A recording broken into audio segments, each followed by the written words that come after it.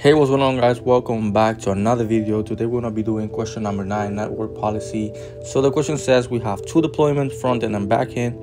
Front end will be in the front end namespace and back end will be in the back end namespace. So the task here is create a network policy to have interaction between front end and back end deployment. The network policy has to be list permissive. So we're going to start this by checking the deployments that we have right now in the cluster. So let's do kubectl get deploy, and we're going to start specifying the backend namespace. As you can see, we have one replica, and in front end we have one replica. So we're going to clear this and go to the Kubernetes documentation page and look for network policy. This one right here, scroll down, and we're going to copy the first template. Okay, so it's going to be this one. So let's copy all this. So basically, network policies allow us to specify how a pod is allowed to communicate with various network entities. So entities could be services or endpoints. Perfect. Let's paste the YAML file here. I'm gonna delete everything that we don't need right now as per the question. So we only need ingress, not egress. Ingress will be incoming traffic. Okay, the port is 8080, but let's gonna start here deleting this. Gonna put the name first, and after that goes the namespace. Okay, so I'm gonna start here by putting the name. I'm gonna put network access from backend, but you can put if you're practicing, you can put whatever name you want. By indexing, of course, you have to put the name that they tell you. Okay, that's fine.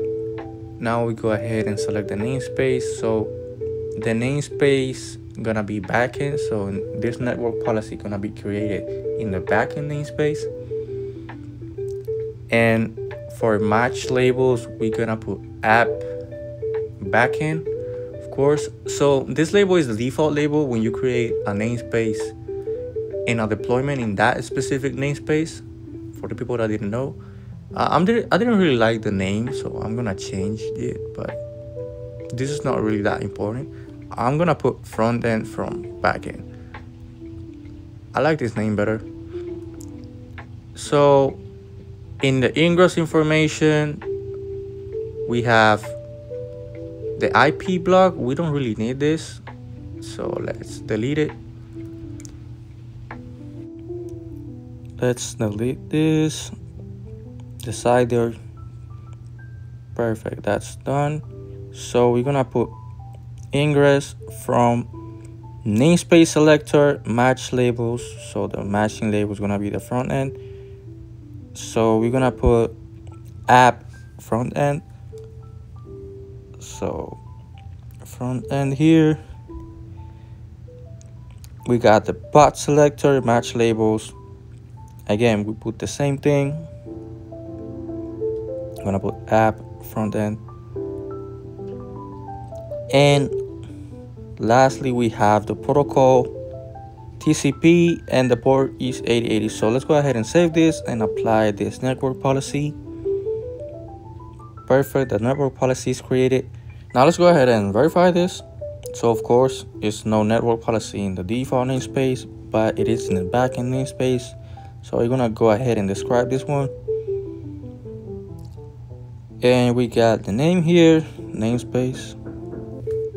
So here, if you look further, we have the pod selector at backend allowing ingress traffic to port 8080 TCP from namespace selector app front end. So not allowing ingress traffic. Everything looks perfectly fine.